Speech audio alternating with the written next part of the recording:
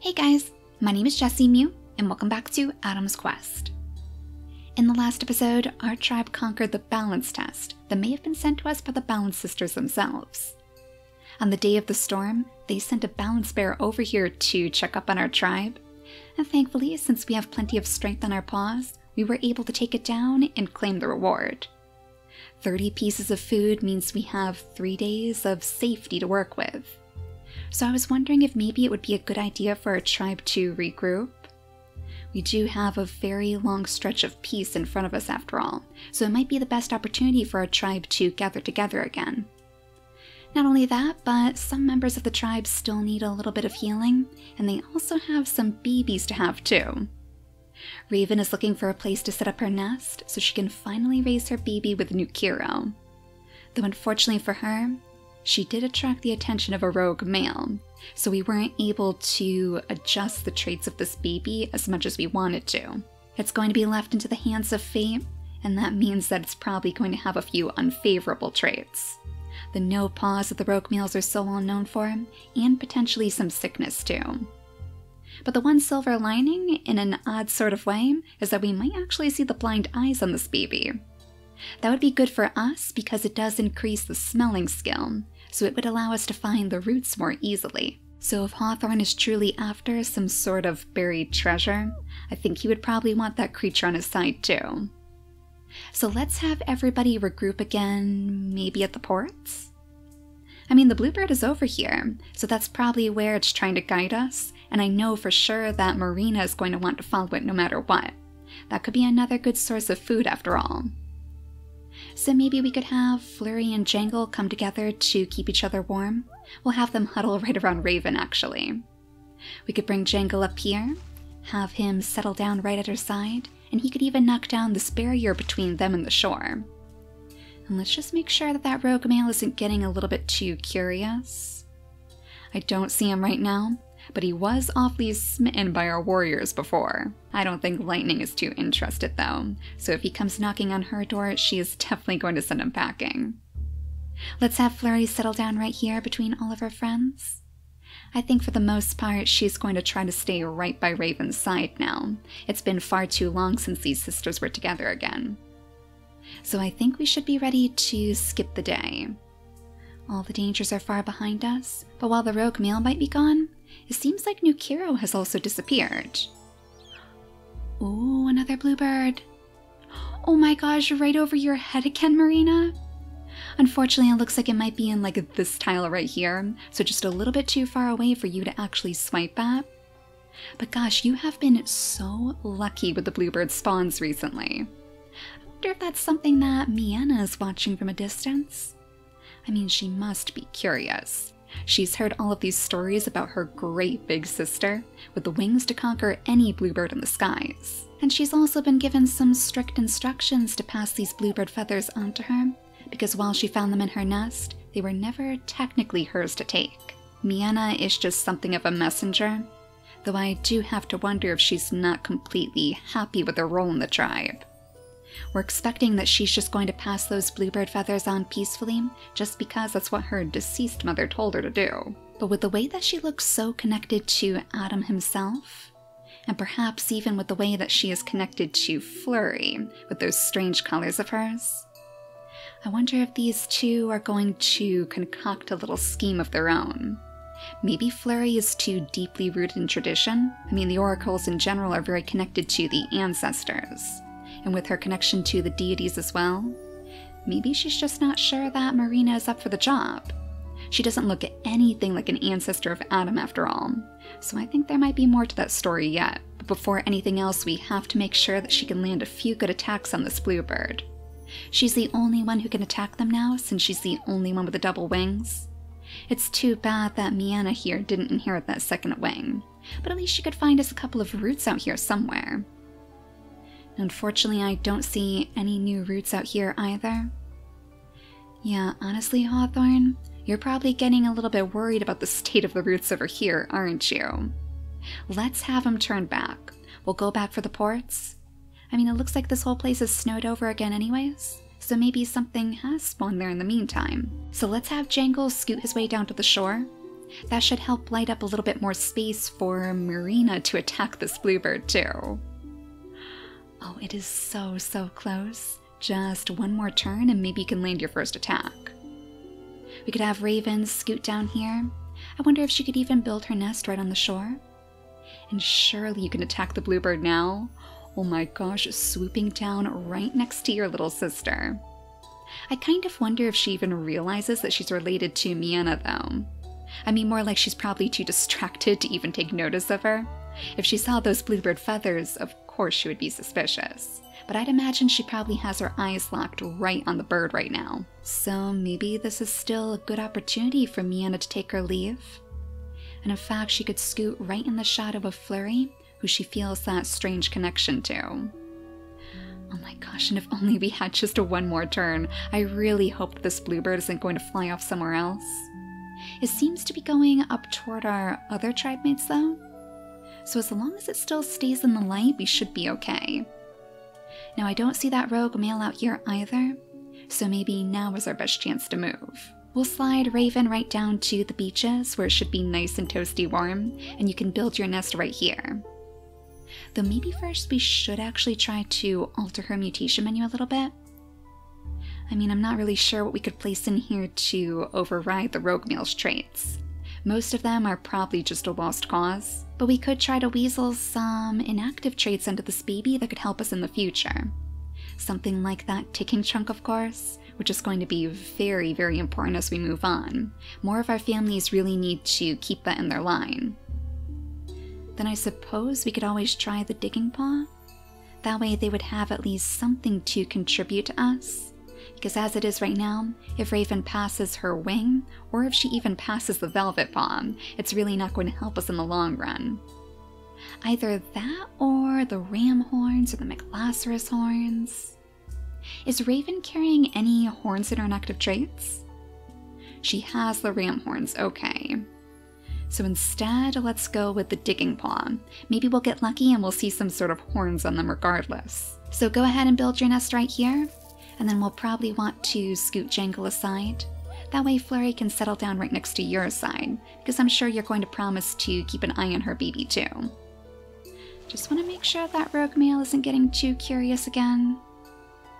Yeah, I actually don't see them at all. It's very suspicious.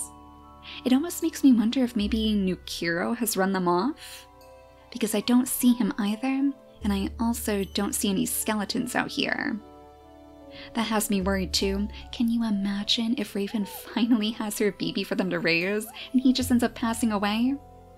That would be pretty heartbreaking. Well, Flurry, let's have you settle down right here, and you should be ready to welcome this new baby into the world. Oh, wait a second. Oh my gosh, we do have roots down here right next to the ports again? That might be one of the very same roots that Hawthorne's ancestors dug up before. His father, his mother. Yeah, it seems like it's definitely a good idea for us to turn you around. I guess you had the right idea after all. So let's see how far we can take you on this turn. I know that Hawthorne is a little bit slower than some other creatures because of his unique set of skills. His digging might be great, but he's really hard at getting around. So maybe that's part of how he's convincing this entire group to turn around and go back. He might voice his concerns to his sister, that they really need a larger group of treasure hunters to conquer the rest of this mountain. And I'm not sure if he's ever crossed paths with Raven. I can't quite remember if he saw her before she skittered on down to the shores. But I suppose that Ranger might feel that distant pull. Raven is kind of like the other half of the Balance sisters to her, and we knew that greatness was going to come if only these two could cross paths, if only they could join forces and melt the snow together. So maybe it is time that she joined up with Raven after all, but first I do want to make sure that Maple purrs for her, because she still has a little bit of damage to melt away too. Oh my gosh, actually, how fitting. I think those two are the only creatures right now who have actually taken damage. So maybe that's part of what's pulling her in this direction, and part of what would also have her pull Maple in that direction too. She knows that the other half of this operation needs some help. And there's our rogue male friend. Alright. How are we going to set this up so we don't scare him away, but so lightning can take a good swipe? If we move her right here... Good, he's not going to breed with her on this turn. Okay, I was a little bit worried. Yeah, go ahead and send this guy packing. He's just going to be a nuisance for the rest of our turns here, and we're already having one of his babies. Gosh, though, doesn't that make lightning seem a little bit ruthless? A little bit cold-hearted. I mean, really, she's just not interested, and she is not here to play games.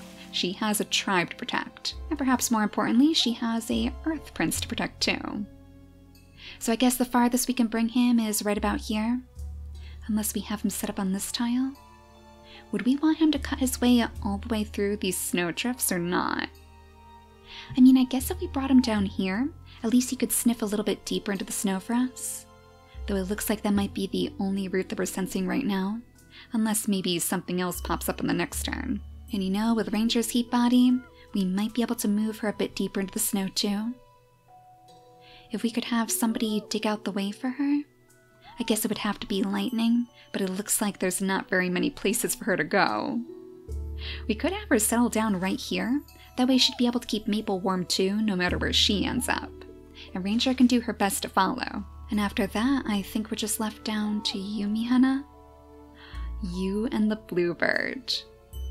Oh, that must be so frustrating for you, knowing that you can't just leap up into the sky like your sister. I mean, I guess we could have her follow the Bluebird to the best of her ability. Oh my gosh, is it actually going away from you? Interesting. Almost as if it knows your plans. Well, this is definitely a good setup. While Marina is still going to be pretty cold on the next turn. Oh my gosh, hopefully she doesn't freeze. Well, at least your little sister is right next to you. Though hopefully we won't have another repeat of the Ancient Legends challenge, where we end up leaving her out in the snow. Oh my gosh, 3 birds? Oh my gosh, what is happening? Oh, either the ancestors are very, very angry with you, and they want to teach you some sort of lesson. Or they just want to make sure that we're staying right here by the ports, because as long as all these birds are here, we are not leaving these shores anytime soon. I guess they approve of our idea of making sure that we have a safe pathway to get here, just in case things go really, really south. So I didn't see any new routes out here either. Yeah, nothing new has spawned unfortunately, but that's okay. We have a nice big juicy bluebird right over our head. Oh, there we go, another feast. And just in time too with this new baby. Now we don't have to worry about scrambling to find a way to feed her, but you can bet that Marina is going to dart off down the shore in no time. So a little spark of wonder might enter Miana's mind, wondering if she should truly pass those bluebird feathers after all. But Marina, hyper-focused as she is already flying off to some distant shore to follow the brand new bluebird that has popped up in its place. She is going to be one very hard creature to pin down. Now let's go ahead and see if maybe this baby was lucky enough to inherit some of those traits that we were hoping for. I see that she does have the digging paw at least, so that's a good sign. At least our tribe can't claim that she has no way to contribute, despite her lack of blind eyes. It's kind of strange to think that that's what we were hoping for. But I don't know, maybe her line could even give us a group of blind creatures? That's another thing that we were trying to breed into our tribe during the Ancient Legends challenge, because I figured it would be a good way for us to find food, and maybe even on different islands, a good way for us to find those healing fruits too. So that is another potential strategy that we could look toward, as long as we find her a good suitable partner. Now as far as her name goes, since we've kind of lost track of Nukiro, honestly, I am getting so worried about him. I wonder how close to the end of his lifespan he was? Oh, the poor thing, he's so cold out here, but it looks like he does still have a few good days left on him. Thank goodness, maybe he'll make it back to the tribe after all. If you guys could lead him in this direction, that would probably be for the best. But yeah, as far as her name goes, I was actually thinking that maybe Raven could name her in his honor, and we'll call this little baby Kiara. I guess it reminds me of what could be a more feminine version of Nukiro. So now that we have another little digger on our hands, let's see if we can find those roots. Let's see if we can have Hawthorne carve his way through the snow. Yeah, since we've already melted some of the snow right here, I guess we should probably bring him this way. We'll have him dig out some of the snowdrifts so Ranger can really lead him through this time. Ah, and she found some more roots too. Excellent, so there's more out here than what meets the eye. We'll have you settle down right here, and I'm sure that you're going to be able to dig up that root on the next turn. In fact, if we play our cards right, I wonder if we could even dig it up on this turn instead. Go ahead and dig out the snowdrift for us. Yes, there's one more root in the bag. Oh no! Oh, I thought he had an extra turn. Okay, so the next turn we are going to have another feast. Our little bluebird buddies are dancing over here, putting on an aerial show for us. I guess they really want our attention. And you know, with that in mind, let's make sure that we're bringing our other heat-bodied individual, Raven herself, deeper into the snowdrifts. If they want us to go this way, we should probably listen, but we're going to need some help in order to do so. So Jangle, go ahead and clear out some of the snow for us, and we can have Raven hopefully hop her way inside. It's going to be a little bit difficult for you to make your way around all of your family, I guess. But at least you know that Flurry is going to keep your baby very, very safe. In fact, this might even give her a good opportunity to speak to you, Marina. As you have taken on your very final gem, now would be the time for her to instill the Oracle's wisdom upon you. Let you know just how connected to the spirit she really is. And if the spirits didn't want you to become the next Bluebird leader, would they have truly given you so many of these fantastic traits? Oh, Nukiro, you made it to your family. Oh my goodness, he's finally here to see his little baby. That is too sweet. If only we can open up a pathway for him. I mean, we don't want him to get to those roots, but at the same time, I do want him to see his daughter before he passes. Well, we have to leave Flurry right there, and unfortunately it looks like she won't be able to pick up any of these flowers. She was never truly connected to the flowers anyways. She holds a far deeper connection to the oceans in a strange way, because that's where the Balance Sisters hold influence. So we'll just let you stay there for now. And maybe you could even try your hand at picking up some of these piranha fish in the water if one gets a little bit closer. She won't be able to scoop them up with ease, of course. The Berryina claw isn't the best for fishing. But maybe the Balance Sisters will sprinkle a little extra luck on her, especially because she's been such a loyal follower. Now, with our last turn going to Jangle, I am starting to wonder if we should maybe have him breed with Marina before it's too late. Before she goes soaring off back into the skies to some distant shore, searching for the bluebirds once more. They are actually some of the only creatures on this island who are truly compatible, who we wouldn't have to worry about a sick baby with.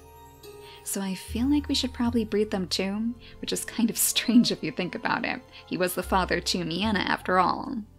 But he's one of our last two remaining males on the island, so I guess it's safe to say that he just has a thing for birds. Maybe he's sick of his family being stuck in the sea like this. No more gills for him. He wants to take to the skies just like the great Miana. So his mutation menu is definitely already taken care of. We even have the wing in here, so it's even more fitting. We have the digging trunk in his second slot. So I guess we could try to bring that out of Marina. She has the bird beak in her inactive traits, which also gives us digging, but the smelling is terrible. So while it might help us dig up those roots, it certainly wouldn't help us find them. Not as well as our earth spirits. And then I guess we might as well try to weasel those megaloceros horns into your babies too. Well, I'd imagine it might be a little bit hard to fly with those giant horns on your head. It would certainly help us with the bluebird situation. That should make it even faster for us to take down those birds and put the feast in our pocket. So let's use your last turn to breed with Marina. And now she is carrying a baby too. She doesn't have to have her baby right away. We can wait a little while for her to place down her nest. But at least we have some sort of reassurance that our bluebird warriors will live on. I guess it is kind of fitting that she would end up having such a quick short fling like this. Like mother, like daughter, I guess. Maybe her children are going to end up following in her footsteps, if they gather as many admirers as she did. To be honest, there haven't really been as many love stories on this mountain as usual. Most of these pairings have just been out of necessity, so she probably doesn't even figure this is anything out of the ordinary. Our most tight-knit family is without a doubt the Earth Spirits, So I'm sure that when Hawthorne settles down, he's going to be a little bit more picky about who he takes as his lifetime partner. But you don't really have time for that right now, do you, Hawthorne? You have so many roots to dig up. Let's have you grab this one over here, and then I'm pretty sure that I actually saw another one down here too. Yeah, right next to you, Raven. Do you think maybe this is the buried treasure that he was always seeking? Oh my gosh, and we have roots up here now too? Right next to the skeleton of the rogue male. Well, I guess if we wanted to set his remains to rest, then at least we have that opportunity now. Now, as far as the bluebirds go, it looks like they might be trying to escape, so it's probably for the best if Marina goes north. Oh, Nukiro. You just want to see your baby, don't you? Well, the birds are far enough away that we could probably scoot these creatures around a little bit, but I do still want to make sure that Flurry is right next to the nest. So, Miana, you could meander down the shore too. The opposite shore to your little mentor, because you have quite a bit of thinking to do, don't you? And I guess for old time's sake, we could actually have Lightning try to light the way toward the bluebirds. If she comes over here, she might be able to light up just enough space for Miana to attack. I'm getting a little bit worried that these bluebirds might start despawning soon, because I'm sure some of them are pretty old. So you know, just one more hit might actually do the trick. Oh, we want to make sure that Maple comes down here to heal Raven too. Oh, that pull that you two felt before, it must be stronger than ever.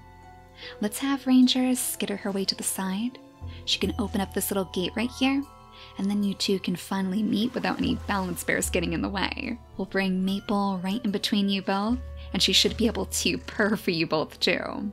So now all of that damage that you took is finally going to melt away, and your warmth is going to be greater than ever with both of you standing side by side. So this era of peace has brought our tribe plenty of good things. I was a little bit worried that having such a long stretch in between our storms would be a hindrance, but to be honest, it seems like it's brought us more food than ever before. So I wonder if maybe the Balance Sisters are going to test us again? Maybe each of those storms is going to be a new test, with a brand new danger involved.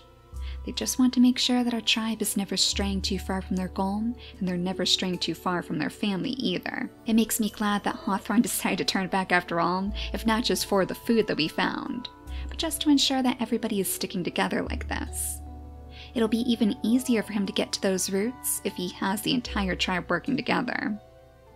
And that being said, since the bluebirds don't seem too interested, let's have Lightning stay back here to mark off this route. That way we're not going to forget about it, and we can make sure that Hawthorne skitters right on up here to pick it up on the next turn. So Marina, come on down here. You can stay nice and toasty warm between our two heat bodies, and maybe the birds will be easier to reach on the next turn. Oh, I should have used that turn to build the nest. That would have been perfect for these two to raise their own. Oh, she had just enough time too. Well, we can't take that turn back, but I guess we could still have her plant down her nest on the next turn. It just depends where the next night takes us. Miana is really going to have to prove herself in the next episode too, because if she truly plans to keep the bluebird feathers to herself, she'll have to prove that she's right for the job, and not just because our oracle says so. But for now, thank you all so much for watching, and I'll see you all next time. Bye guys!